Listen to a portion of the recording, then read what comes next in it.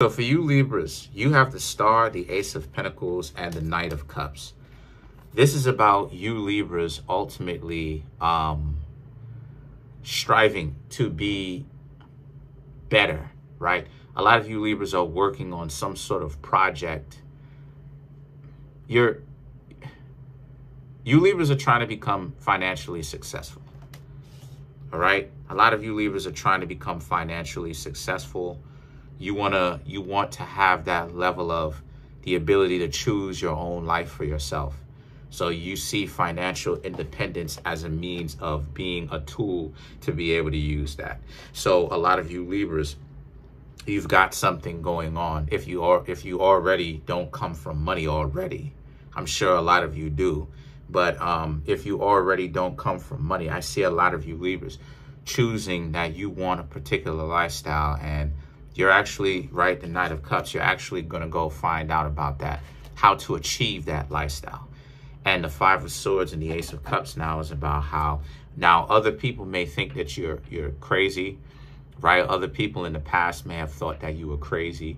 This could even be a reference to when a lot of you Libras were in a committed relationship with somebody, and you know, you told this person that you wanted more, and that this person may have laughed at you, or maybe your so-called friends in the past may have laughed at you, some sort of betrayal.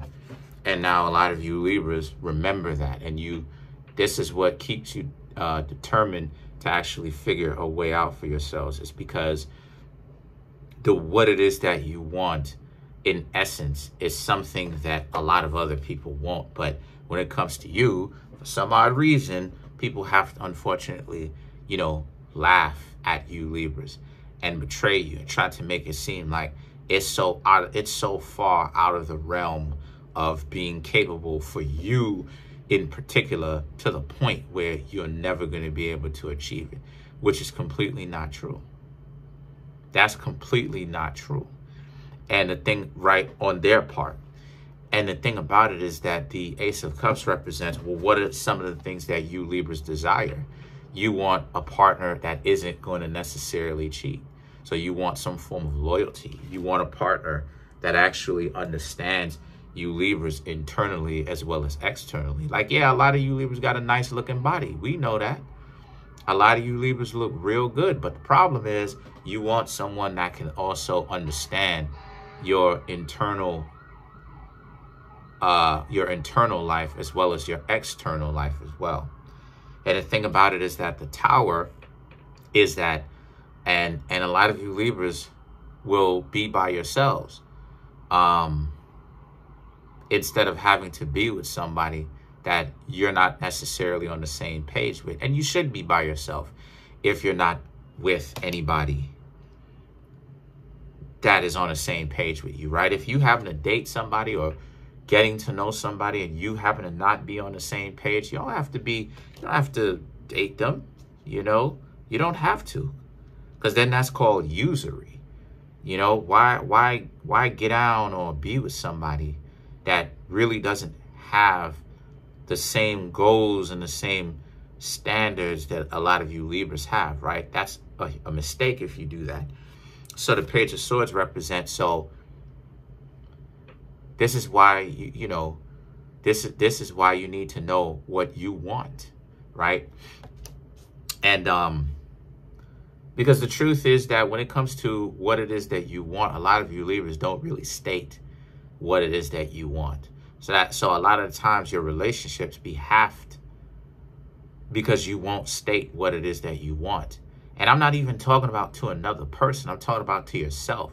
You won't bring it up on out of yourself to be like, to even when you're by yourself, to be like, you want this, this, this, so that you can actually vocalize that. So that when you finally vocalize it, you actually are able to get closer to manifesting it, right? So that, because now that you've actually said it, that this is what it is that you wanted, now that you've actually said it, now you're in a position where you know what you want, and you've actually stated what it is that you want, so that the next time when, you know, people come to you and they're not that, you and them are not on the same page, it's easier for you to let them go, respectfully, of course, because they are not what you want. So the Three of Wands is about how, so a lot of you Libras may have to understand that you are going to have to look far and wide. You're going to have to seriously keep your options open. What I mean when I say keep your options open, you Libras are going to have to date far and wide. If you Libras are open to dating people that are not in your ethnicity, then you're going to have to be open to that and just date whomever you can get along with that is on the same page with you, but also wants to continue the relationship, who wants to empower themselves by being better than how they were before, right? A lot of times, you know, people can want to be in relationships and then get lazy and then just be like, oh, well, I just want it. That's not what a relationship is supposed to mainly consist of. The two of you are supposed to get together, but the two of you are supposed to continue to become better overall and continue to challenge yourselves and each other to become better, right? So the Seven of Wands represents, yes, it will be work to do that, right? You will have to go out a couple of times in order to find a better suited person for you. But the Six of Swords represents, but it will get better over time, because you will find that more people are willing to try to get to know you, and some of them will do the approaching. Okay, some of them will do the approaching. So let's clarify some of these cards. Let's clarify the Ace of Cups. Right? Empress, which is Libra, Eight of Pentacles, Hierophant, and the Three of Pentacles. To clarify the Ace of Cups. Right. If you don't get along with the person, simply just don't talk to them anymore. Move on to somebody else. You know, or let them know that the two of you are not good for each other. The Hierophant and the Three of Pentacles, right? The Hierophant represents, and you'll know the difference because, you know, you Libras will know whether or not you and the person is on the same page. You'll be asking them questions and getting to know them. You know, and if the two of you are not really compatible like that, you got to do what's best for you and move forward. Three of Pentacles, because you're looking for somebody that you can build with. Remember, that's the point. That's the main goal. So let's clarify the Star card.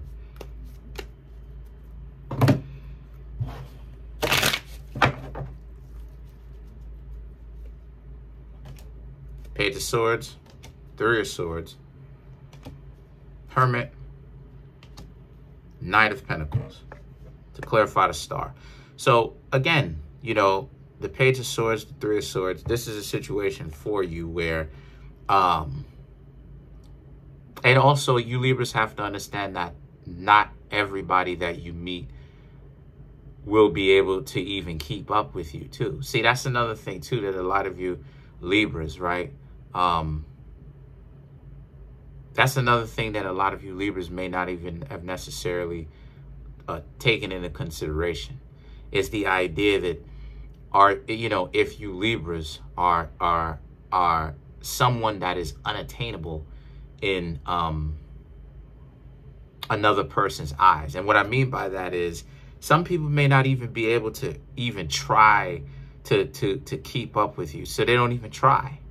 You know, they will know, they'll size you up. They'll know good and well, I can't keep up with this person. So they won't even try. So what will happen is it'll be so obvious that you and them are not compatible. But you're looking for that. And the thing is that the Hermit and the Knight of Pentacles, this is great because it means that you have a pick. It means that you have the options, the availability to pick. It means that a lot of people are coming, you know, in abundance. It means that a lot of people are flocking to you, right? A lot of people happen to be interested. It's not hard for you to, at the very least, get to hang out with somebody. Again, you're a social zodiac sign. So let's clarify the Six of Swords.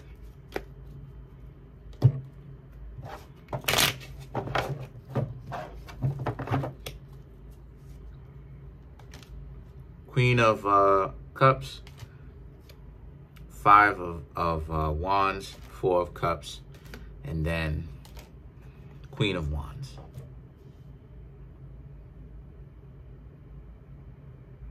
The Queen of Cups, the Five of Wands. Some people, when they're not able to keep up with you, though, they will pick an argument. So that's something that you Libras have to be on point about. When they decide to try to get you into an argument, that's when you ghost. Whether it's face-to-face, if they try to get you into an argument, don't say anything. And just thank them for their time and leave. If they're doing it through the cell phones, don't say anything. Don't text back. The Four of Cups, the Queen of Wands. Because they're doing it to aggravate you, obviously. You know, because they can't keep up with you. But instead of them raise their level of understanding and their level of existence, they would rather much more try to tear you down. So you Libras have to understand that very much so, you know, when it comes to people who are not really ready for you Libras, it will be a dog-eat-dog world. But for the people, and it will be apparent of that. You will know that. But you know, for the people that actually have something going on, it'll be an easier, more peaceful ride, right? Regardless of whether it works out or it doesn't, you find someone that works for you or it doesn't. You know, the people that have something going on, it'll be much easier to communicate with them.